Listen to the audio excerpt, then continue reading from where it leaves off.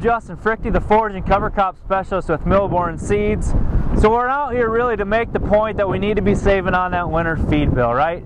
Obviously that's a huge portion of raising livestock, is feeding them throughout the winter months. And right now it's the 5th of November. We've been grazing stalks for a month or so. And what we're looking at is a field of alfalfa. And we're grazing it, okay? Obviously I always get that question, am I going to hurt that alfalfa plant by grazing it? And no, you're not, okay? Alfalfa knows that winter's coming. It's stored up enough root reserves to be able to go dormant. And if you go and you capture that growth that hasn't been harvested, you're not going to harm that alfalfa plant in any way, okay? So what we're doing is we're grazing it. We're not feeding them hay. We're not supplementing them with protein, because this is while they're on corn stalks, because this is really good feed.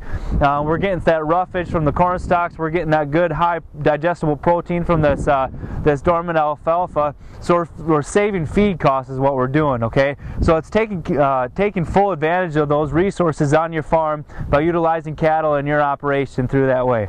I'm Justin Frichte. Thank you very much for watching.